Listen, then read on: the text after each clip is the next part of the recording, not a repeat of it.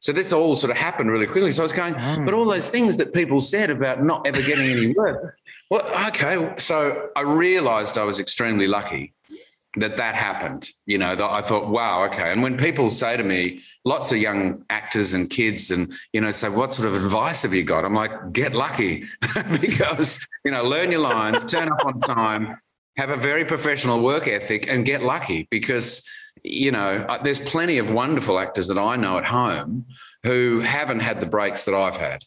And they're I don't want to be self-denigrating, but they're much better than I am. They're amazing. And I just think, okay, something just lined up in the universe that meant I should get on that show. I learned what I learned from that show. I then got Priscilla. From Priscilla, I got an American agent. From that, I got LA Confidential. And just go, okay, be grateful for all these steps along the way because they could easily be taken away.